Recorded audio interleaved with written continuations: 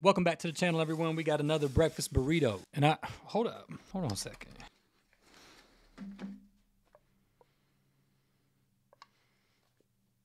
Okay, so this has it's got an Indian smell coming off of it. Like Indian spices, you know, like well, it's got a curry / buffalo sauce smell coming off of it. This is the Jefe de Jefe. This is a King Jefe breakfast burrito. King Jefe's in downtown Florence, for those of you that don't know, right beside where that new Bojangles should be going up real soon. They got a couple of burritos. This is the breakfast burrito. Hash browns, fried egg, cheese, bacon, chorizo, and there's a crema in there also. So yeah, the size on this is good. This is not quite as large as the Downcountry Grill burrito that we just did, but it's still pretty large burrito, so. All right, let's get right in there and check it out.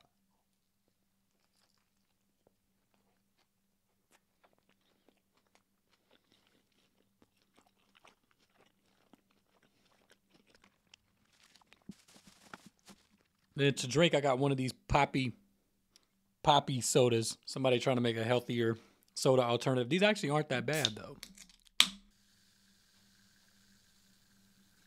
Sounds like soda to me. Not that bad. All right, let's get another bite of this, and then let's start to discuss. Oh, that's what it was. I forgot. No, there's a sriracha maple drizzle on this. That's what, and yeah, that's what that is. Okay.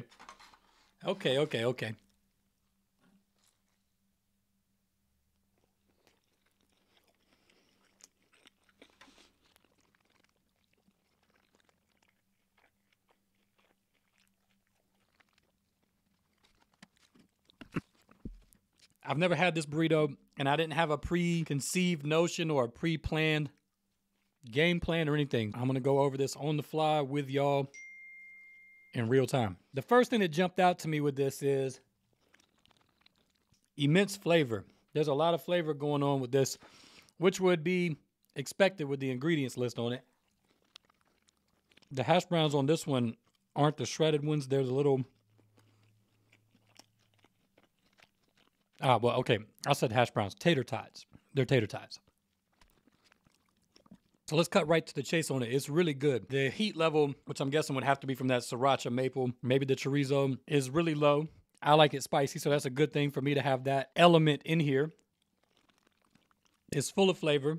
I like to be able to switch up to the tater tot style instead of the shredded hash browns as an option from some of the other breakfast burritos we've looked at. It's definitely loaded down. I honestly probably would like maybe one more egg in there. And I'd like to have the crema sauce on the side, I think, so I could dip it or pour it. And then I think I would prefer to have that sriracha maple on the inside or also on the side. Maybe that would work too, so that I could dip it or pour it so it's not quite so sticky. But I definitely like where it's going, though. It's got kind of a smoky type vibe going, which is definitely up my alley, with a slight hint of pancakes, bringing in that breakfast vibe. That's that maple. And yeah, there's nothing to complain about here other than maybe the maple being on it and making it sticky like that. I wouldn't necessarily prefer that, but you could just adjust that when you order it.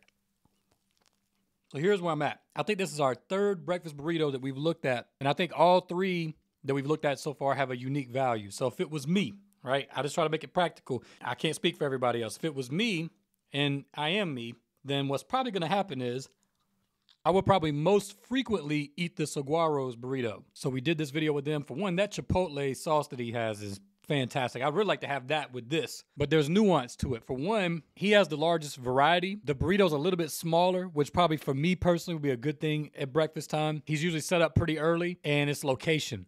So for this burrito and the Downcountry Grill burrito would be on the opposite side of town for me. So if my location was on that side, that could change this. The Downcountry Grill burrito was really good.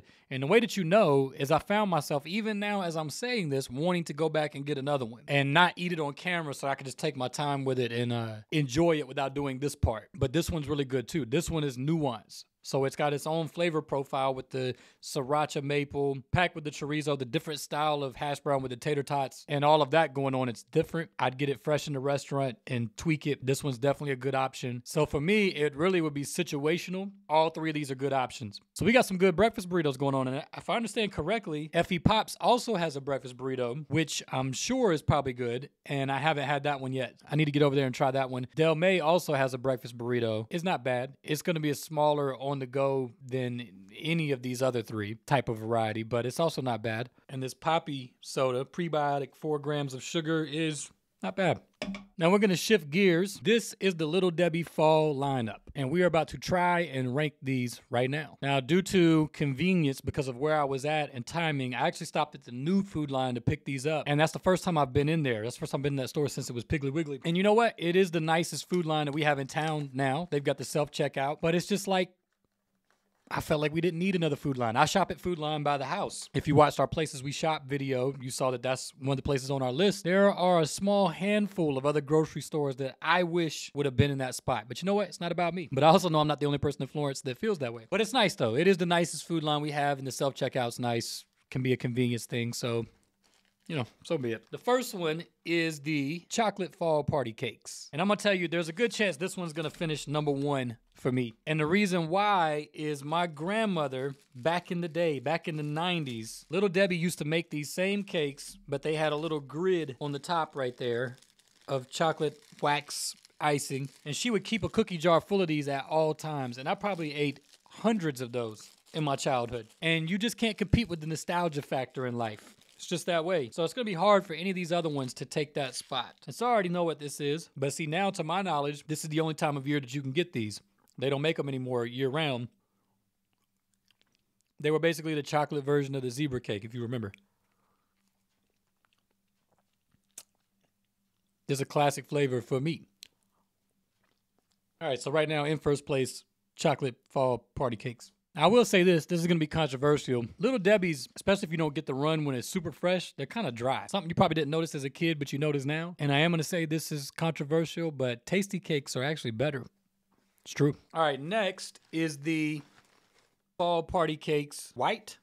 Vanilla? Is it vanilla? I don't even know. It's more like wax. Wax and cream. We're going to call them the other fall party cakes because these are not going to finish ahead of those. In fact, this is probably just a zebra cake with brown, Charlie Brown sprinkles on it. If I had to guess.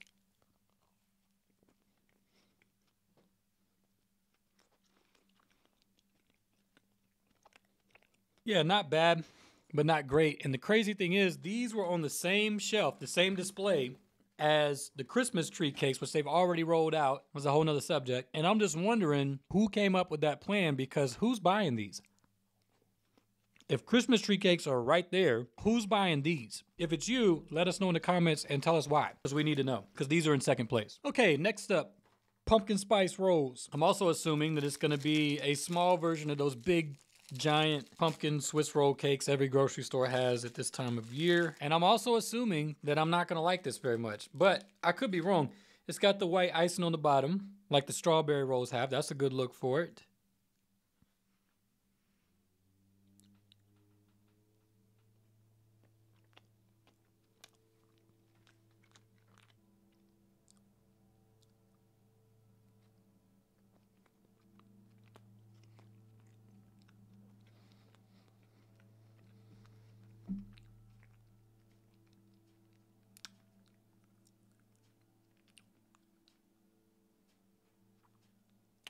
Okay. I stand corrected, or sit corrected.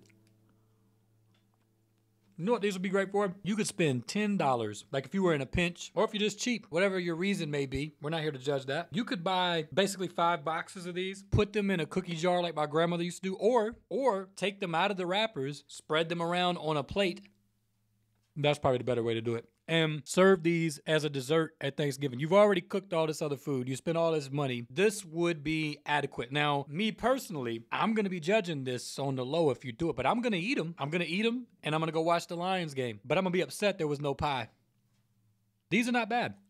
Those are in first place because I'm trying to be objective. I try to do that here. Now, just so y'all know, I'll probably never buy a box of those again in my life. At fall time, I'm going to buy the chocolate fall party cakes. That's what's gonna happen. But like I said, it's the nostalgia factor. If I'm being objective, the pumpkin spice rolls are probably better. All right, well, I was wrong last time, and I may be wrong again because I have very low expectation for these pumpkin delight cookies. For one, Little Debbie doesn't make cookies. She makes cakes, rolls, she makes pies.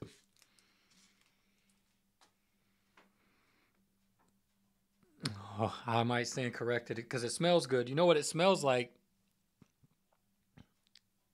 Is an oatmeal cream pie, which is an underrated Little Debbie, one of my favorites. Pumpkin spice cookie. You eat this like a slice of pizza in New York.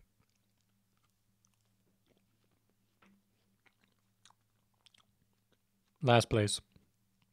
Not good. Way too chewy. At Thanksgiving, you could put those on a plate and people would think that you made them at home. They would never suspect that Little Debbie made that. That's not a good thing. And then they would talk about you and say how horrible the dessert you made was. Do not recommend those. I feel like they would do better taking that same cookie. The cookie can pass. And instead of doing that, take the oatmeal cream pie filling and either just put that in there with some orange dye like it is, or take some of that pumpkin spice flavor that's in the rolls, put a dash of that in the cream, make it orange or not, doesn't really matter. Put that in between the cookies. There you go, Little Debbie. Because I don't know who's buying those. I would imagine the sales numbers on those have to be horrible. All right, there you have it. King Hefe is a really good restaurant. They've got a really diverse menu. They do sushi over there, but they've got this Mexican infusion thing going. Their burger's not bad. We haven't put it on our ranking yet, but it'll get on there at some point and do pretty well. It's just a diverse and fun place right there in downtown Florence, and the breakfast burrito is really good. That was the first time I've had that one, and I would get it again for sure. I would tweak it, but I would get it again. So y'all make sure y'all go check them out if you have never had King Hefe before. That was the Jefe de Jefe Burrito. As always, I appreciate y'all tuning in. If you enjoyed the video, please make sure to give it a like. It helps us out a lot. We really do appreciate it. Look forward to seeing y'all around town. In the meantime, y'all take care, and God willing, we'll see you in the next video.